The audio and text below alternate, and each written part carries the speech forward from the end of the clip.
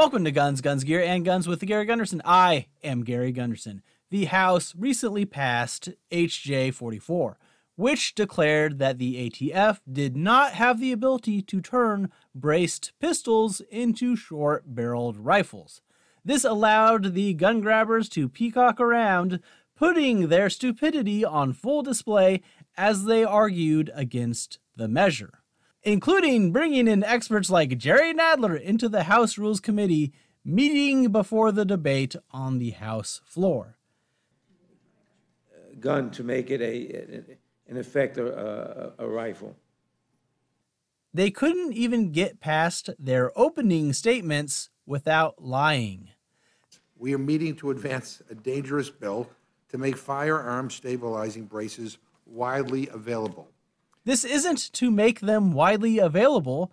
They are already widely available after a decade of use after the ATF's okay. There's millions of these in the hands of American citizens, bought in full faith that they were legal. They want to keep in place a loophole that makes it easier for people to make guns more dangerous, that would make it easier for the next mass shooter to kill people. It does not make firearms more dangerous. They are functionally the same, and if someone really wanted to make an illegal SBR, they could easily do so with a stock. And the craziest thing is this rule was inspired by guidance published under the Trump administration. Let me repeat that. The ATF under the Trump administration thought this was necessary and appropriate.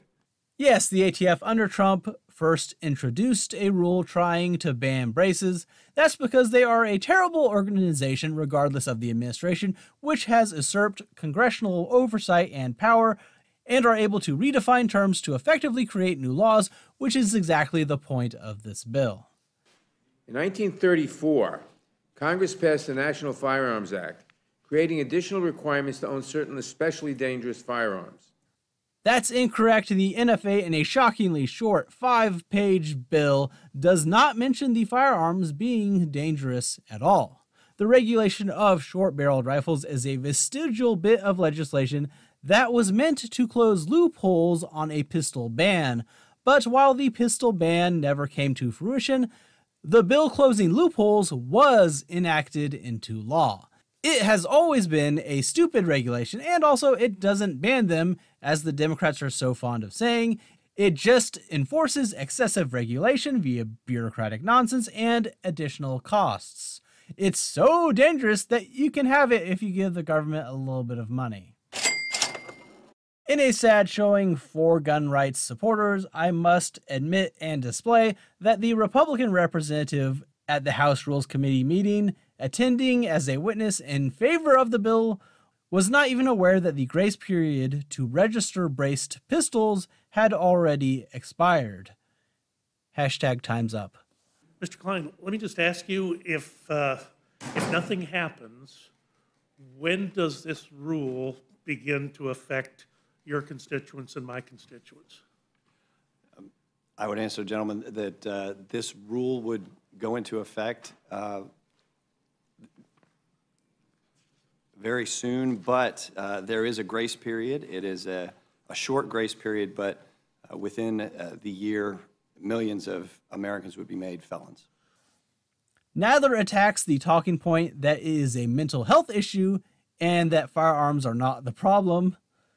It is a slander on the American people to say that our people are 75 times as mentally ill as those in Canada or England or Germany or any other country. Then again, the Republican majority is trying to make it easier for mass shooters to obtain and conceal deadly firearms. That's what this regulation addresses.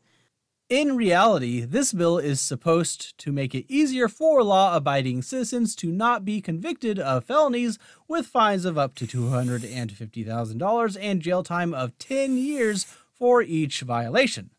The law clearly defined terms, and the ATF redefined those terms to make millions of firearms suddenly subject to these strict regulations. The National Firearms Act, in which Congress specifically found that certain types of firearms were weapons of war and had no appropriate sporting use or use for personal protection. This is from what Congress passed. Again, read the law. It's not that long. A smart lady like yourself could probably get through those 5 pages in 1-2 hours tops. It does not mention anything about these being weapons of war, and that doesn't matter because they don't specifically regulate weapons of war. And at that time specifically, short-barreled rifles were uncommon in military use. Also, the law makes no mention of sporting use or personal protection for any justification. It actually does not say why within the law at all. So they just project their own reasoning onto the law, ignoring all historical context. It also does not prohibit the sale of braces, nor does it punish or penalize anyone who currently owns a stabilizing brace. They mention this point a lot, like it's a big deal, that you can simply comply. However, that also means the firearm is under extensive regulation for all time, that you will have to find someone willing to pay for another tax stamp if you want to sell it, that any future disabled shooters will not have a free pass, and will have the luxury of paying an extra tax on top of being subjected to these excessive regulations. And why is that? Why? Because them, that's why.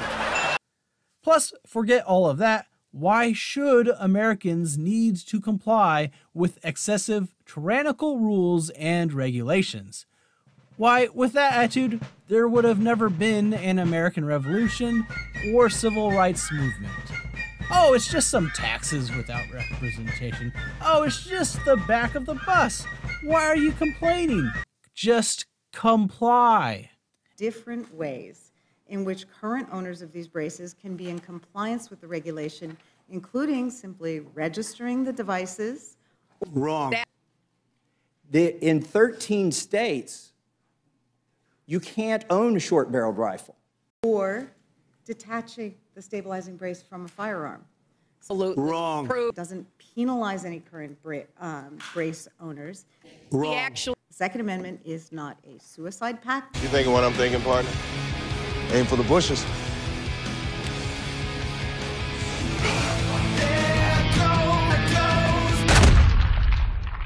Also, if Nadler is sworn in as a witness here, there might be a little bit of perjury. Do you disagree with this letter that the ATF, when President Obama was president, that the ATF sent to Mr. Bosco? Well, I can't comment on the 2012 letter, which I know nothing about, but... Yet here Nadler is on April 26, commenting on the letter in question in a hearing with ATF Director Dettelbach after another representative read almost the entire letter. Thank you. Let me first make clear that the brace that Spencer approved never made it to the market. Mr. Bosco changed the design dramatically. Knows nothing about it, eh? Anyone heard of perjury? They demonstrate again and again that they have no idea what is in the rule. You said that the brace is different today. Does that mean if Mr. Bosco makes the exact identical brace that he sent to the ATF, he should be allowed to do that? The brace from 2012? I would think so. That's not true. The rule says there may be a design that could be legal without NFA regulations, but does not identify any. And they had the opportunity. They could have said the original brace is legal without these regulations, but they don't. It's almost like they don't want any braces to be available. Nadler makes up his own interpretation of the rule, saying there are forearm braces and shoulder braces. Yes, but Would the gentleman remember that the forearm brace is what was held to be legal by the ATF. The shoulder brace is what the ATF has objected to and what we're talking about today. You were talking about apples and oranges. That was a forearm brace, not the shoulder brace. There is no legal distinction or difference. What he calls shoulder braces are the exact same thing as forearm braces. They can still be wrapped around the forearm. If anything with the ability to wrap around the forearm was fine, then they pretty much all would be fine. Ironically, as Representative Massey points out, Nadler kind of makes an argument against this pernicious rule. Is either if the brace is designed in such a way as to be a forearm brace, that's okay. But it's designed in such a way as to enable a short-barreled pistol to be to be fired from the shoulder, then that's subject to the rule. Now you get into another legal distinction about how it's designed and how it's used. And the law does talk about if it's designed a certain way, and Mr. Bosco designed it not to be fired from the shoulder. And so you're applying two standards here. No, was it designed to be fired from the shoulder, or did the consumers who bought it then fire it from the shoulder? You can't use both legal regimes to regulate this. Honestly, the exchange between Massey and Nadler is amazing. I could put it in here unedited, but it is rather lengthy. And Nadler demonstrates such a complete lack of knowledge of the rule and his own reading comprehension, it boggles the mind. It's not the ownership of the accessory that triggers a penalty. It's the use without following the regulation. It's the possession. No, it is not the possession. Well, if you possess one of these, it is the possession, it's not the use. If you haven't registered this with the federal government or destroyed it. It's possession of a short-barreled rifle, not of the brace. And so you're agreeing it's not use? No, I'm not agreeing. If you have the brace and you do not attach it to a short-barreled rifle, that's fine. It is not for owning a piece of plastic. If you follow the proper procedures and you don't convert your pistol into a short-barreled rifle, which is prohibited, there's no crime. Amazing. Every word of what you just said was wrong. It's for owning a piece of plastic that you've owned for up to 10 years. It is not for ownership of the piece of plastic at all. You can own it for as long as you want. You can have as many such things as you want.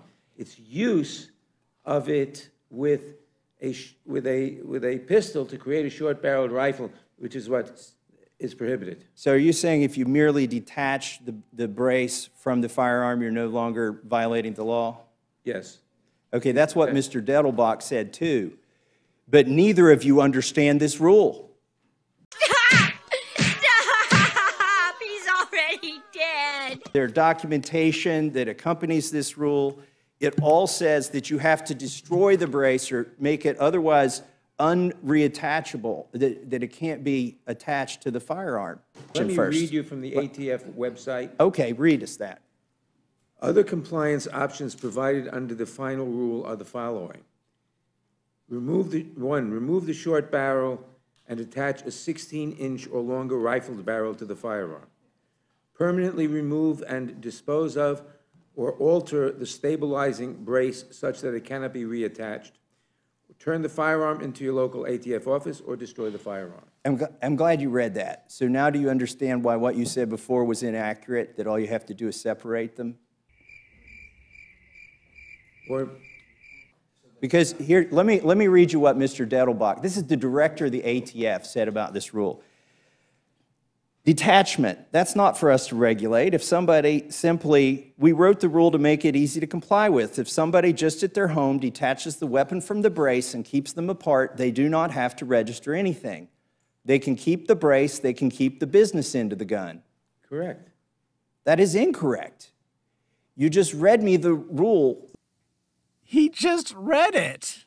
Massey confirms that the ATF clarified that their director did not know what he was talking about when discussing the rule. Yeah, we contacted the ATF, and they wrote us back and they basically said that Mr. Dettelbach's statement was not correct. Do you think you're going to stop any shootings by doing this?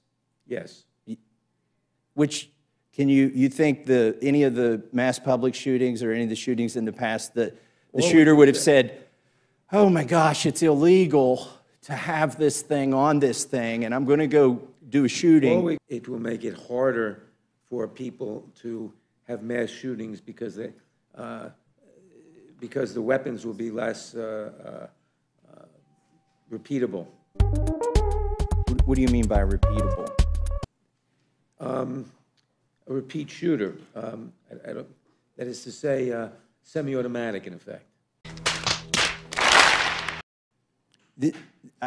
This brace has nothing to do with whether the firearm is manual bolt or semi-automatic or fully automatic. Nadler isn't hiding his true intentions and goals when taken to task. Let me ask you a question. Isn't it true that you would prefer to ban all AR-15s? Yes.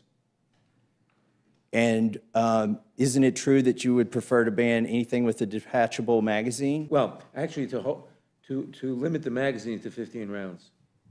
And you think keeping them at 15 rounds instead of 16 rounds makes the firearm Well, 15 safe? rounds instead of 100 rounds. I mean, you have to set the limit somewhere. Are you aware that you can just carry more magazines?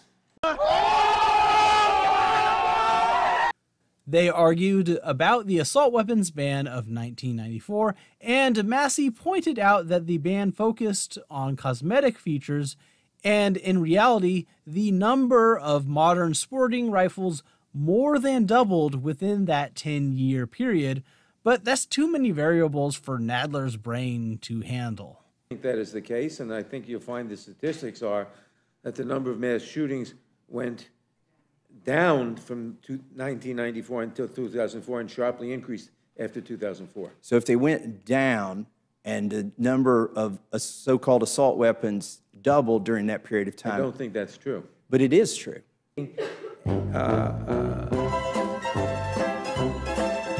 The underlying basis for this rule was developed not during the Biden administration, but during the Trump administration. He thinks it's a big gotcha moment that a similar rule was proposed once during the Trump administration, as if it matters to gun rights advocates.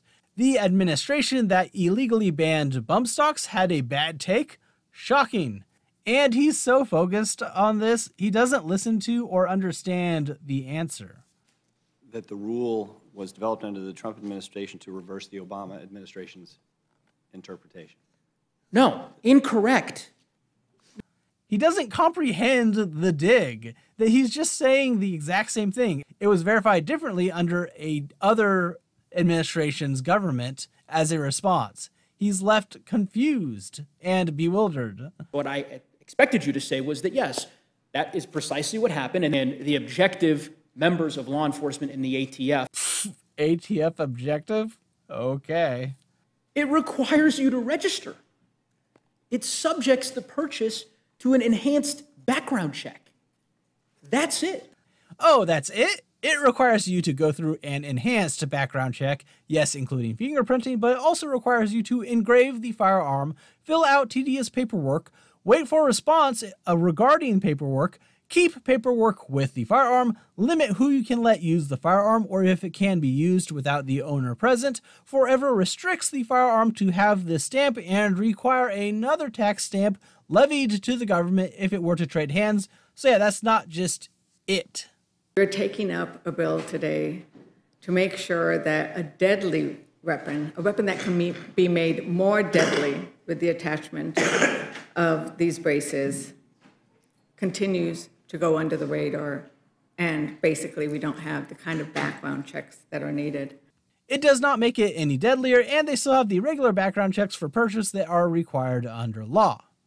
At schools where children should not have to practice active shooter drills. I don't get this. Children should practice drills for active shooters and other potentially violent intruders, because gatherings of the innocent and vulnerable are targets for the malicious and evil, just like teaching kids about stranger danger.